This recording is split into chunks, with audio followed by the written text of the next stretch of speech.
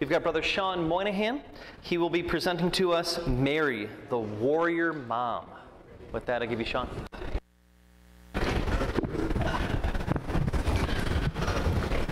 Just do a quick sound check. Can people hear me in the back? Yep. So this is a quote. Some folks asked me, I read it in the last class. People asked me to source it, so there it is. I think we have to be thoughtful about using all non-Christadelphian sources. And I think my experience in researching Mary even more so, because in many of the sources I would be reading and thinking, yeah, that makes sense, that's awesome, that's great. Whoa, that went off the rails pretty quickly. But there's the source for people that were wondering about that. Okay, Mary the warrior mom. John Thomas writes in Helpless Israel that God instituted war when he put enmity between the serpent and the woman. And Mary is ready to go back to Nazareth. Her time with Elizabeth has prepared her for the many battles that she is about to face. Mary is ready to face enemies in Nazareth and beyond. The science fiction writer N.K. Jemisin writes, "There is no greater warrior than a mother protecting her child." And we know that biblically speaking, that is exactly the same idea. We read in 2 Samuel 17, "You know that your father and his followers are real warriors." How do you know that? They are as fierce as a mother bear whose cubs have just been killed. And the Greco-Roman world that authors like Luke were writing for appreciated the strength of mothers, especially when it came to war. You folks have heard of the Battle of Thermopylae, the hot gates, where 300 Spartans withstood the face of the Persian Empire. The Spartan king, Leonidas, this is how he decided on the 300. Stephen Pressfield writes, "Leonidas picked the men he did, he explains, not for their warrior prowess as individuals or collectively. He could have easily selected 300 others or 20 groups of 300 others, and they all would have fought bravely into the death. That was what Spartans were raised to do. Such an act was the apex to them of warrior honor. But the king didn't pick his 300 champions for that quality. He picked them instead for the courage of their women. He chose these specific warriors for the strength of their wives and mothers to bear up under their loss." See, Mary was like those Spartan women. She had to bear up under the loss of Jesus, which she would come to understand, as we'll see in the next few classes. And we don't know how long she lived, but even one of her other children, James, was killed by the rulers in 62 AD. So we don't know how long Mary lived, but if she had a long life, she would have seen her other son also killed by the authorities. So, Mary is a warrior mom. Now, we know how strongly connected Mary is to folks like Deborah. We know that Mary arose and went with haste into the hill country of Judea, echoing Deborah in Judges 5. Excuse me. "There were no warriors in Israel until I, Deborah, arose to be a mother in Israel." That's from the New Century Version. From the New English translation, "Warriors were scarce. They were scarce in Israel until you arose, Deborah, until you arose as a motherly protector in Israel." And Robin Branch writes in Bible History, "Deborah calls herself a mother in Israel, probably one of the highest designations in Scripture. It indicates authority."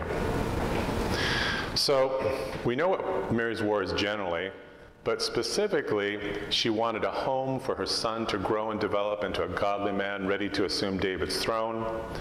And she wanted safety for her son, born king of the Jews, against a ruthless and paranoid ruler, of course, Herod. So let's take a look at those two things. She wanted a home for her son to grow and develop into a godly man ready to assume David's throne. As she made her way back to Nazareth, she was dealing with the reality of a family who might not accept the reality of Jesus' parentage. She would be dealing with a community who would marginalize Jesus because of the gossip surrounding his birth.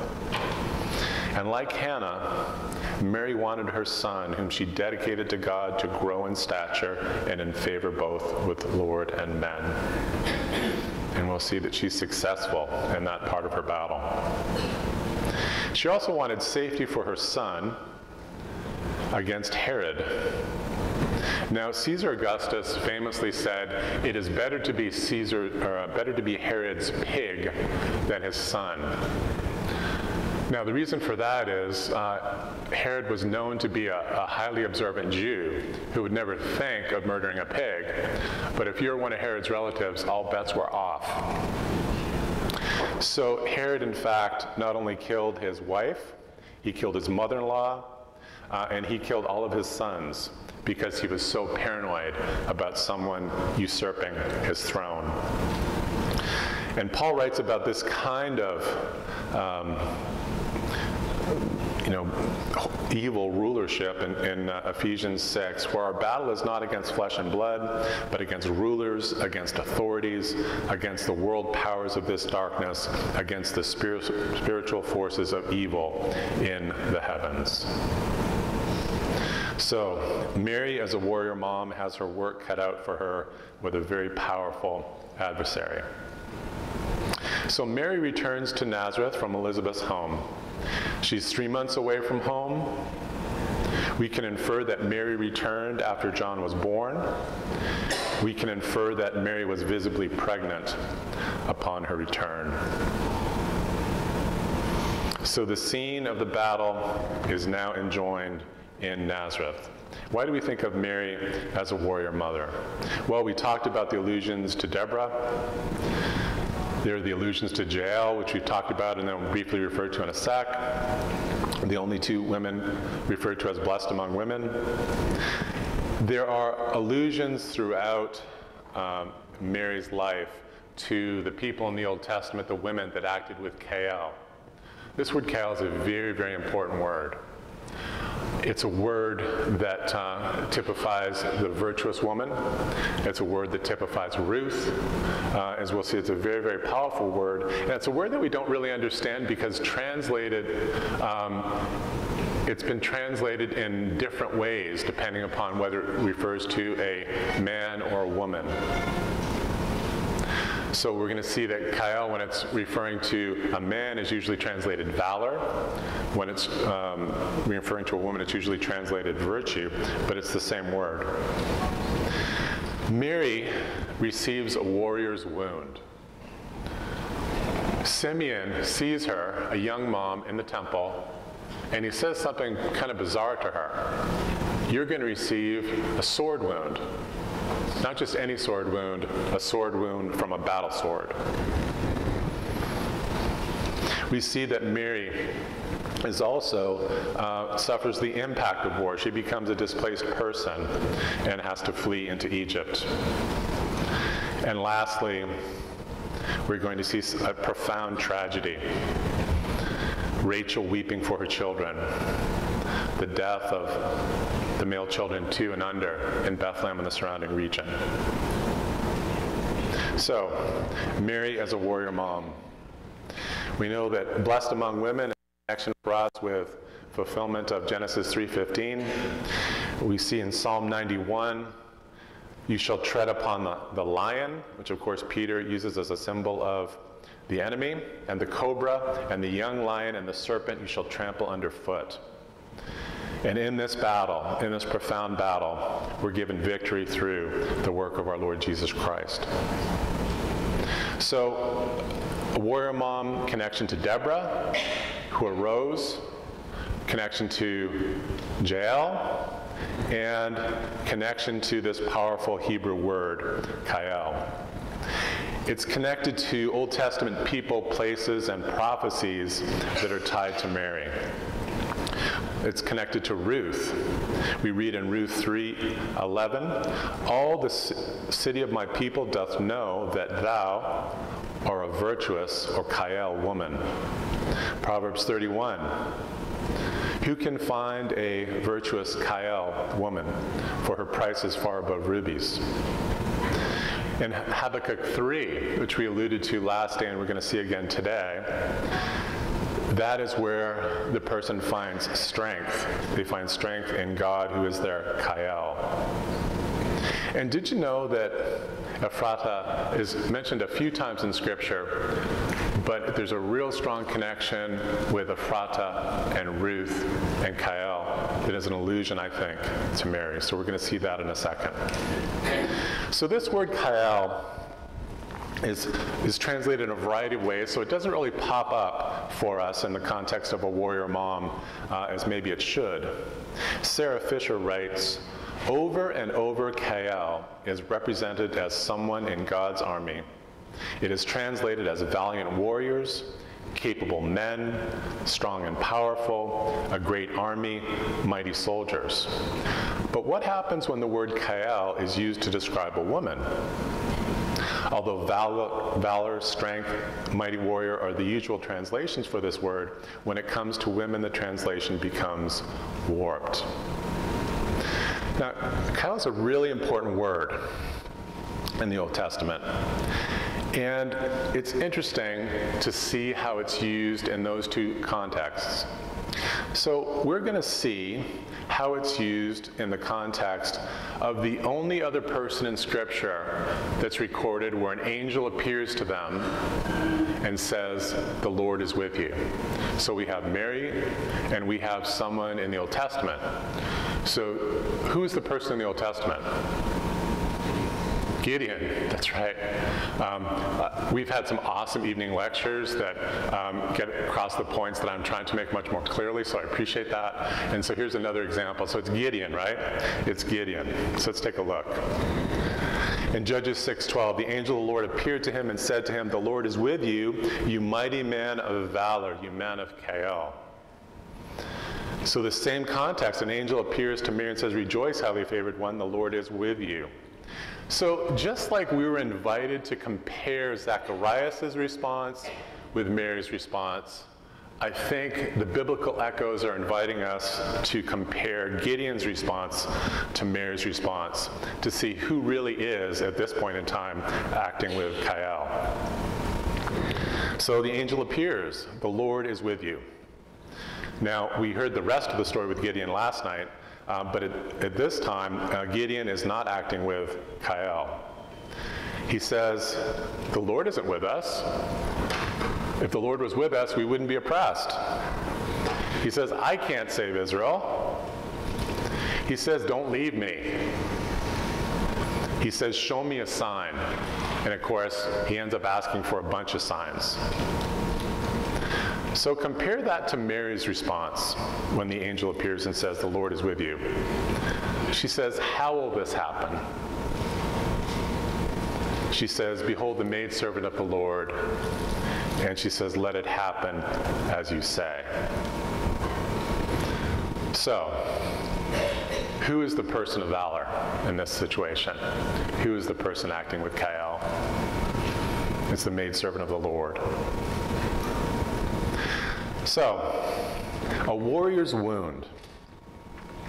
So, in Luke 2:34, we read that when they went to the temple, Simeon blessed them and said to Mary, his mother, "Behold, this child is destined for the fall and rising of many in Israel, and for a sign which will be spoken against. Yes, a sword will pierce through your own soul also, that the thoughts of many hearts may be revealed." And the disciples' literal New Testament captures the emphasis here. Indeed, a sword will pierce the soul of you yourself. Okay, let's take a step back. What a bizarre thing to say to a young mom.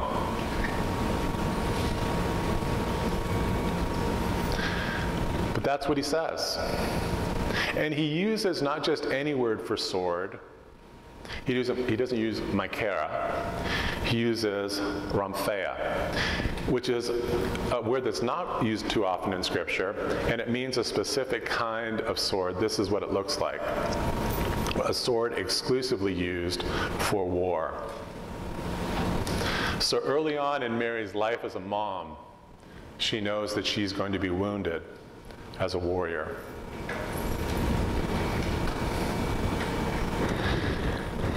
So, Mary returns to Nazareth. We read in Luke 1, Mary remained with her, that is Elizabeth, about 3 months and returned to her house. In Matthew 1, we read Mary was betrothed to Joseph, and before they came together, she was found with child of the Holy Spirit. So I think we can infer found with child. She was visibly pregnant. There's no mention of Mary's family. And again, the narrative is, gives us the sense that Mary is without those kind of familial supports. Given the need for divine revelation to Joseph, it seems clear that Mary was silent in the face of her pregnancy. Now, here Mary is going to teach us an incredibly powerful lesson, and it's a lesson that I struggle to learn. And here's the lesson. Sometimes we fight the best when we're silent and we let God take up our cause. That's what she does. She's silent. She fights this battle by trusting God completely. In Exodus we read, "The Lord will fight for you, and you only have to be silent." I think this was a lesson her son learned, right? In Isaiah 53, "So a sheep before his shears is silent, so he opened not his mouth." I need to learn this lesson over and over again in my life. That the Lord will fight my battles if I trust in him and remain silent. Now, Joseph, we read being her husband, being a just man and not wanting to make her a public example, was minded to put her away secretly. But while he thought about these things, so Joseph is a just man, he's a good man, he's a thoughtful man, but he's upset. That word thought is a word indicating strong emotion. Helps word studies says of it that it means in a passionate frame of mind, easily agitated, quickly moved by strong provoking impulses. So Joseph was upset, understandably so. And yet, despite him being upset, he acts in a way that shows how just he is. He doesn't want to make Mary a public example. And that word is only used twice in the New Testament, and the only other time it's used is in Hebrews 6:6, where it talks about crucifying for themselves the Son of God and publicly disgracing him. So, Joseph feels like he must act, and although he is upset, he seeks the best outcome for Mary, a woman he must have believed to have been unfaithful to him. But there's divine intervention.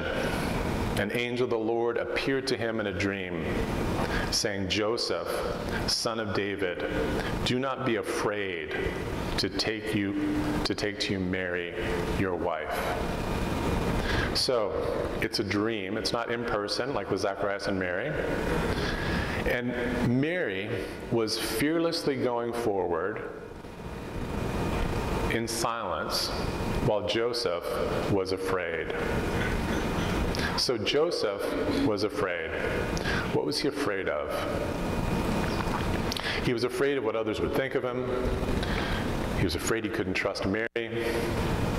So what helped Joseph act with Kael? What helped him conquer his fear? Well, what does the angel say to him?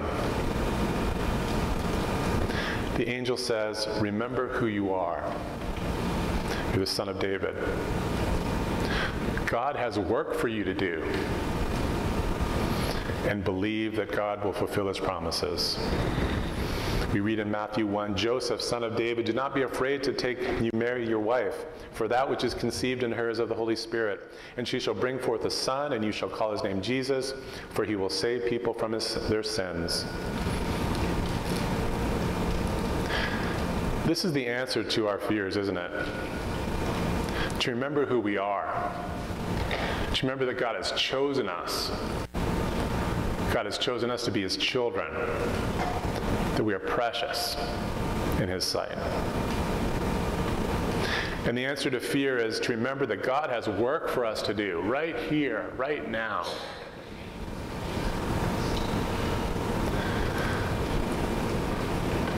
like many folks, probably, I've struggled with depression from time to time in my life.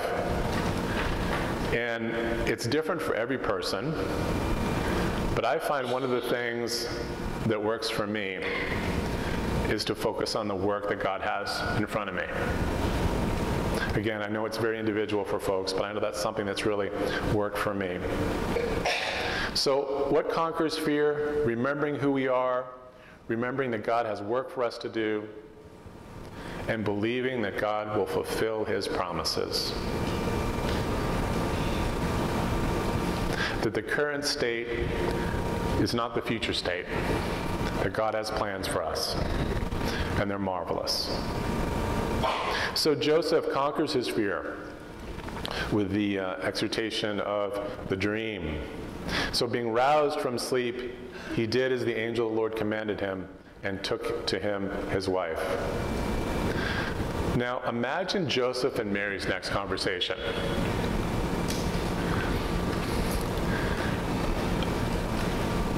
The understanding of what was in front of them as a team.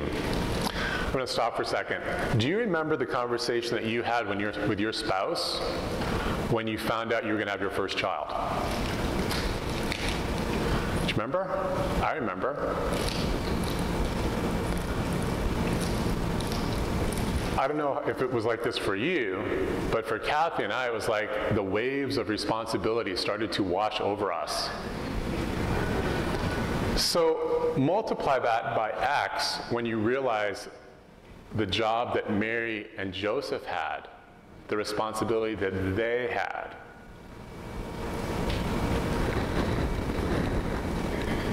Took to him his wife. So what was the wedding ceremony like? Was it the week-long, joyous community celebration that we read about in John 2? No. It's not recorded, but we can certainly infer that it was quick. And it was not the celebration that Mary had dreamed of. So through this adversity, Joseph and Mary become a team. They deal effectively with family and community. They keep the good news of Messiah quiet in fear of Herod. Their next task: Jesus should be born in Bethlehem. How do we make that happen? We know from Matthew 2 that it was widely understood that Micah meant that Messiah was to be born in Bethlehem. So if we think about that, it's kind of interesting to see how couched the language of war is in that prophecy of Micah 5. So if you take a look at Micah 5, it says, "Now gather yourself in troops, O daughter of troops. He has laid siege against us. They will strike the judge of Israel with a rod on the cheek, but you, Bethlehem Ephrathah, though you are little among the thousands of Judah, yet out of you shall come forth to me the one to be ruler in Israel, whose going forth are from of old, from everlasting. Therefore he shall give them up until the time that she who is in labor has given birth." So this prophecy of the birth in Bethlehem, there's this interesting juxtaposition of warlike language with the language of giving birth, again suggestive of a warrior mom. Now, was the census requirement an answer to their prayers? Were they thinking, how are we going to make this happen? Should we move? What should we do? And so Mary sees how God used the Roman authorities to fulfill prophecy. And sadly, she's going to see this both at the beginning and at the end of Jesus' life. So we take a look at that, Micah 5. "Now gather yourself in troops, O daughter of troops. He has laid siege against us. They will strike the judge of Israel with a rod on the cheek. But you, Bethlehem Ephrathah." And you see in front of us here that juxtaposition I was talking about, that kind of martial language, and it's even more pronounced in chapter 4 that leads up to this. So we see the language of wars and warriors that surrounds the prophecy of Jesus being born in Bethlehem. So they decide to fulfill the requirements of the census, and they go south to Bethlehem. So how did they end up in the north, in Galilee? Well, in 80 BC, Alexander Jannaeus sent thousands of Judeans north to settle in Galilee. Therefore, it seems likely that Mary and Joseph would have went in a group whose grandparents were moved from Judea to Galilee to fulfill the requirements of the census. They're keeping their secret to ensure that Jesus is safe from Herod. And in that, the gospel narratives continue to evoke a sense that Mary and Joseph were alone. So they weren't the only ones that would have been complying with the census. There would have been a large group of folks who would have had to do the same thing. Now, it's interesting, this journey. So whenever you make journeys to familiar destinations, the flood of memories comes back to you, right? So Mary is making this journey yet again from Nazareth to the south. So think about it. So for many, many years, Sister Kathy and I drove from Guelph to Great Lakes Bible School in Sheboygan with our kids and with Sister Mary. Yeah, Sister Kathy said we put her on top of the van like Granny and the Beverly Hillbillies. That's not true. It's not true. But in each of those journeys, things happen, right? And when you think about that, all these memories come up, all these family stories, and you think, as they made this trip back and forth, as Mary went down to fulfill the requirements of the census with Joseph, was she thinking about the journey that she had just made to Elizabeth and thinking about how she's a different person now? Is she thinking about all those things I was worried about? God is taken care of. I was worried about Joseph. Things are great now. I was worried about these other things, and God is taking care of them.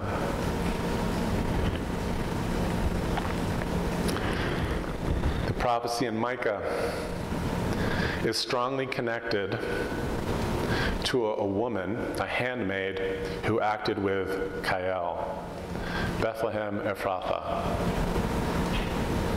As Mary reflected on those things, on the Micah prophecy that was so well understood to be a prophecy of where Messiah would be born, she would have been encouraged by the example of Ruth. Again, there's so many connections with Mary and Ruth.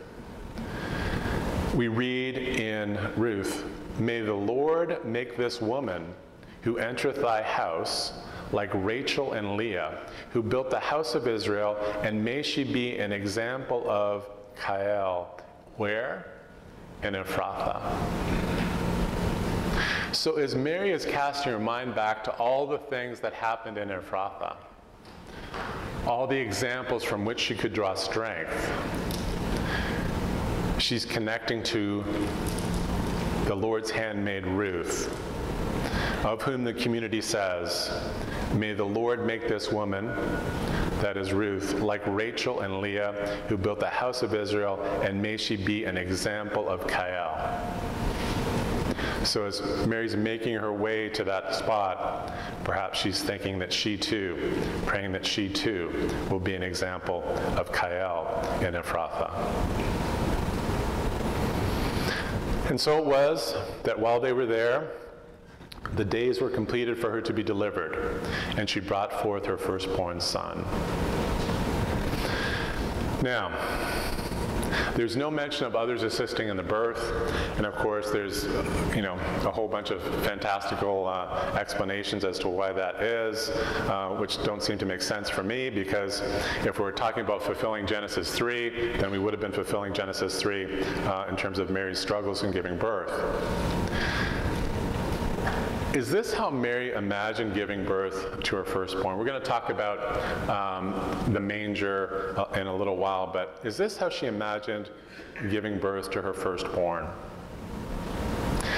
It's interesting, isn't it, that the narrative really suggests that it's just Joseph and Mary, when the family would have been close by, Elizabeth would have been close by, and they would have traveled south with other distantly related folks.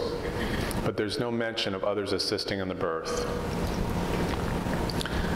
Is this how Mary imagined giving birth to her firstborn? So Mary and Joseph are confronted with the reality and the enormity of their task. Again, think of your first child. I can remember, Braden's 35 now, but I can remember taking him home from the hospital. The enormity just sinks in of the blessing with which you've been blessed. And again, multiply it by X in terms of Mary and Joseph.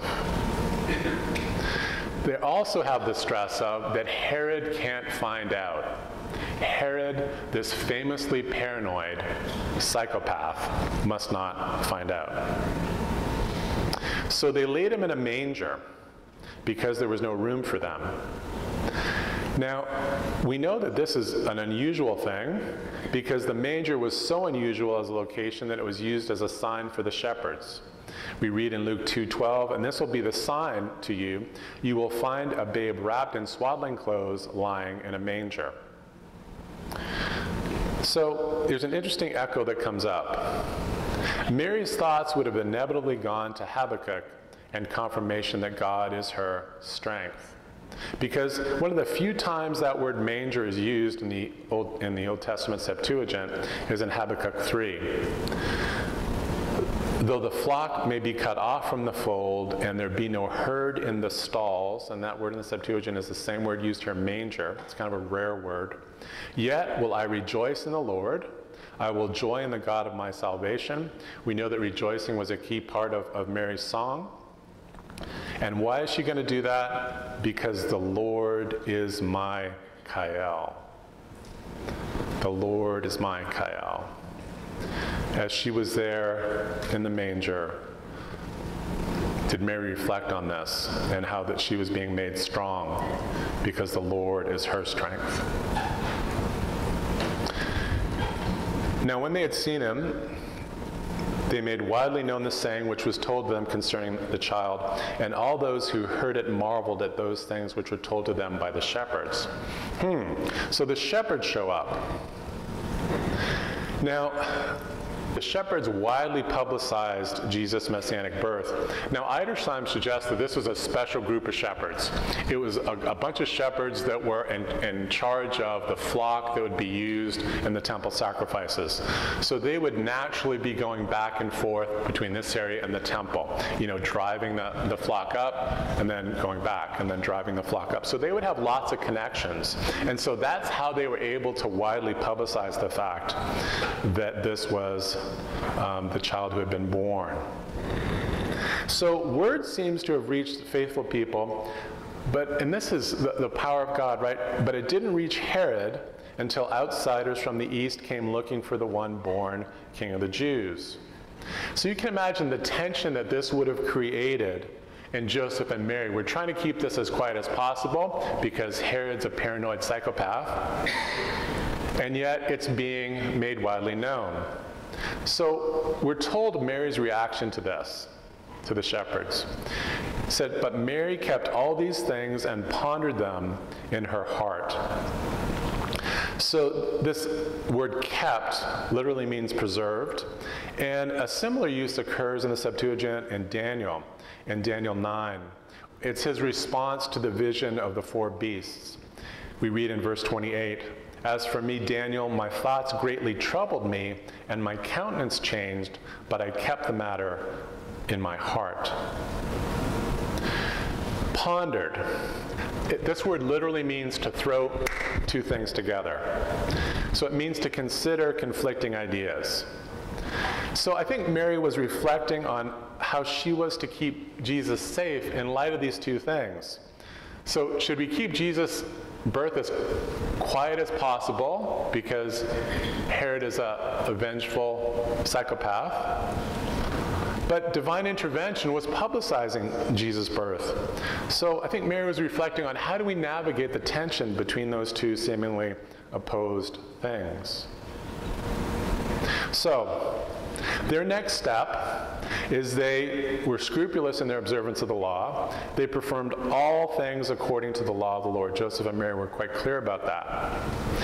But to do that, Joseph and Mary had to go to Jerusalem, which was Herod's backyard. And to do that was an act of courage and faith. So if you see the map of Jerusalem up there, on the right-hand side, of course, is the temple, and the left-hand side circled is Herod's palace. So to fulfill the requirements of the law, they were literally having to go up right under Herod's nose. Understandably apprehensive about that. But they were kept safe. And they have this incredible interaction with two people in the temple courts. And the first one is, of course, Simeon. Behold, this child is destined for the fall and rising of many in Israel, and for a sign which will be spoken against. Yes, a sword will pierce through your own soul also, that the thoughts of many hearts may be revealed. Isn't it interesting? Simeon blesses both Joseph and Mary, but he only talks to Mary. He only talks to Mary. Mary had anticipated this rising and falling, right? She had anticipated it in her song, where she sang, "He has put down the mighty from their thrones and exalted the lowly." So that's not surprising to her. It's also not surprising that perhaps Simeon confirms not only Mary's hopes, but her fears. Her son will provide salvation, but will face many painful challenges that she too will share. And then we have Anna, a prophetess, who did not depart from the temple. She gave thanks to the Lord and spoke of him to all those who looked for redemption in Israel. So again, prophetess, the only time that word is used in the Old Testament Septuagint is Miriam, Deborah, and Huldah. Again, kind of connections with those folks that have been so connected to Mary. We know that Anna was a fixture at the temple, and I wonder if she and Mary had an existing relationship through Elizabeth. That's pure speculation, but if Anna was literally always at the temple, and Elizabeth would, of course, naturally go up, naturally bring Mary when Mary was visiting, you wonder if they interacted. We see that Anna's bold and repeated proclamation of Jesus as Christ would have strengthened Mary. And it's interesting, Herod controlled the high priests, however, none of them made Herod aware of Jesus' birth, which is incredibly powerful, I think, that Herod exercised this really rigid control over the priestly class, and they would have been aware of what happened from the shepherds. They would have been aware of what happened from Simeon. They would have been aware of what happened with Anna, and yet they keep it from Herod. So let's recap. Mary as a warrior mom. The allusions to Deborah, the allusions to Jael, the allusions to Kael, the warrior's wound. Now, there are two final components that we're going to explore today. And admittedly, these are very painful. And I will confess, I don't know exactly why, but again, so much of our life, we don't know why. We don't know what the purpose is. We won't know until God's grace in the kingdom. But here we go with the final two components. The casualties of war. We're going to see Mary, like Rachel, weeping for her children. And the impact of war, Mary, Joseph, and Jesus being displaced persons. So Herod finally acts. What Joseph and Mary feared finally happens. It took outsiders to make Herod aware of this new threat. It was widely understood that Christ would be born in Bethlehem. The men from the east visit, worship, and leave gifts. An angel appears to Joseph in a dream and directs the family to Egypt.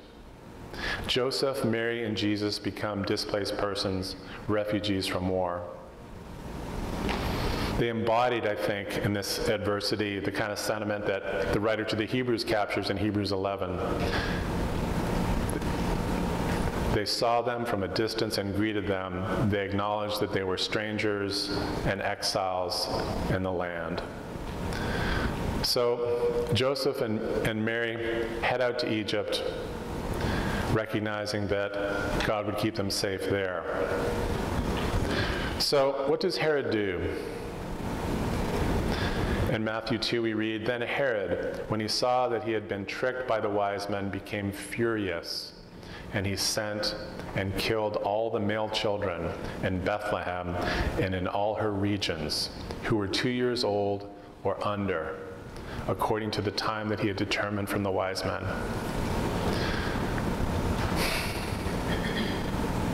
You know, brothers and sisters and friends, I've read this passage a zillion times, and it never hit me until I really started thinking about it. What an unspeakable tragedy. You know, Brother Thomas writes that in the war divinely instituted between the seeds of the serpent and the woman, there would be great loss of life. And this is certainly an example of tragic loss of life. We read in Matthew 2, "Then was fulfilled what was spoken by Jeremiah the prophet, saying, a voice heard in Ramah, lamentation, weeping, and great mourning, Rachel weeping for her children, refusing to be comforted, because they are no more." We see that close to Ephrathah, Bethlehem, Rachel dies in childbirth. And David Flesser writes, in Matthew, Rachel is a symbolic figure for the suffering mother, in this case, the suffering Jewish mother. A voice heard in Ramah, Rachel weeping for her children because they, refusing to be comforted because they are no more.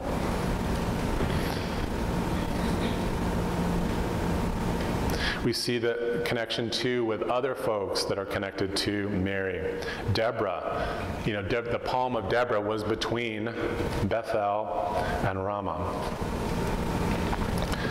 Hannah, that's where Hannah lived. Hannah lived in Ramah. And so we have an insight into Mary's thoughts and feelings about the murder of so many children. You know, how can we understand the impact on Bethlehem, on Mary as a mother who knew these families? You know, we know that she had probably lived in that area for 2 years. She knew the kids. She knew their names. She knew the moms. Like, you think of the relationships that you develop with young moms and dads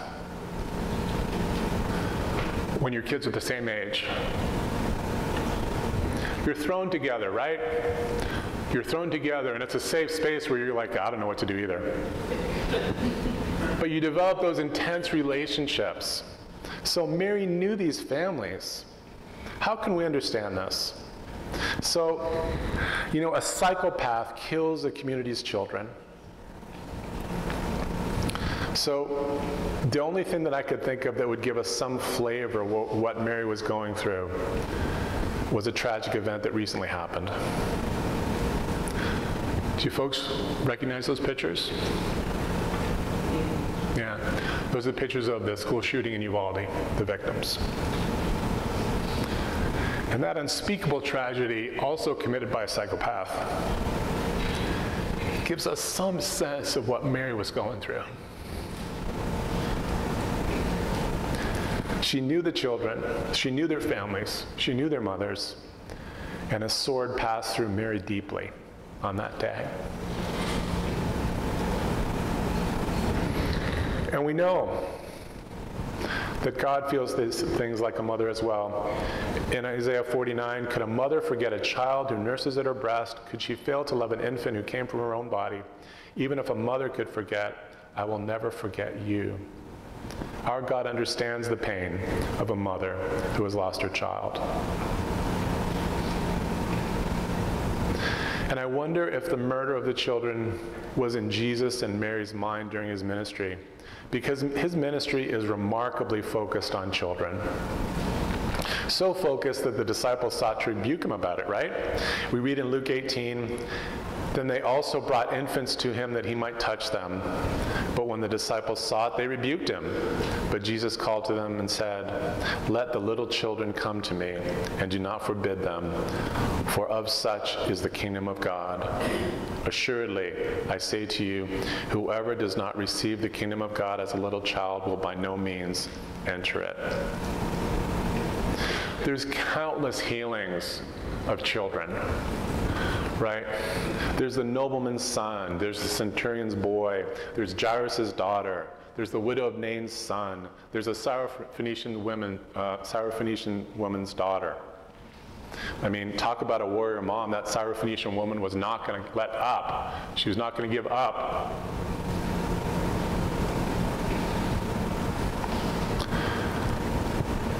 So I wonder if Mary, especially when she heard and saw and witnessed the healing of children, thought about the weeping in Ramah. But in spite of this unspeakable tragedy and not understanding really all of it, as we won't until through God's grace we're in the kingdom, one thing is sure, that warrior moms never give up. Mary doesn't give up. She renews her war on a new battleground in Egypt. Warrior moms don't give up. And in our community, warrior moms don't give up.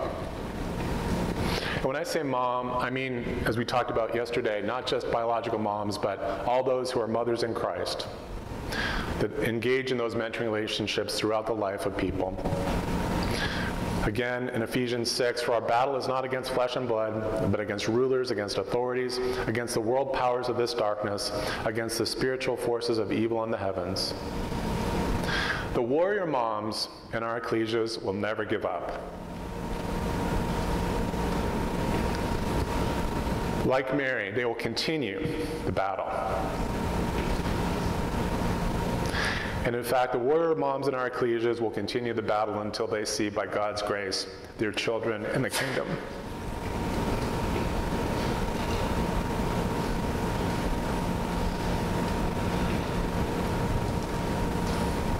And honestly, I think of the example that my wife Kathy sets